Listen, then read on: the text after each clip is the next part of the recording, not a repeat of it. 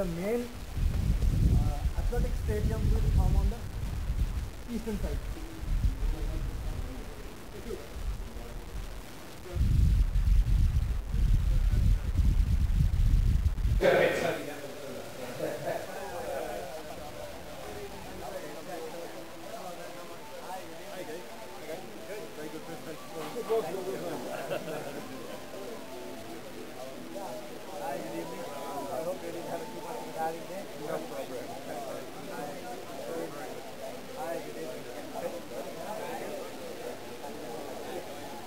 Concept for the games being held there is quite superb.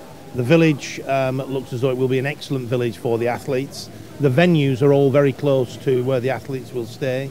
The venues look as though they're going to be world class in terms of facilities. So, and we've also found the Sri Lankan people that we've met very professional but very friendly as well. So it's a very pleasant environment for us to be in, and we think the bid, with everything being so compact, is an excellent bid. You know, if you're successful in winning the 2018 games, then it will be a fantastic catalyst for development, not just in Hambantota, but throughout the country. And that of course, is the main reason for bidding for the games. It's not just about 11 days of sport. It's about what it can do for your country and for your people. And certainly the concept we've seen while we've been here today, it's a fantastic concept. And you know, if Sri Lanka is successful in 2018, it will be a wonderful games.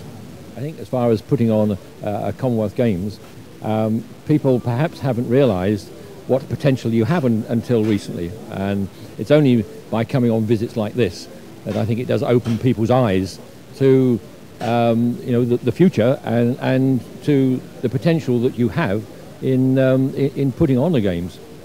I believe if it does come to Sri Lanka, it will benefit not just sport, not just the Commonwealth, but the people and the infrastructure of the whole community.